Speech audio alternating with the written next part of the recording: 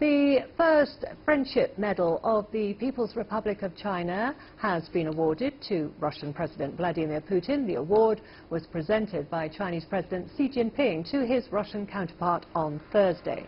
Friendship Medals, one of the highest state honors, is presented to foreigners who have made outstanding contributions to China's socialist modernization drive in promoting exchange and cooperation between China and the world and in safeguarding world peace.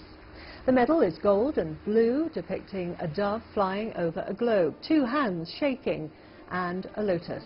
The medal symbolizes friendship and unity between the people of China and the rest of the world, and a desire for common prosperity and development.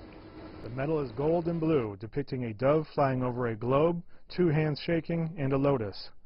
The medal symbolizes friendship and unity between the people of China and the rest of the world, and a desire for common prosperity and development. It was created on January 1st, 2016, and is awarded for outstanding contributions to China's construction of socialist modernization, communication, and cooperation with foreign countries, and maintenance of world peace.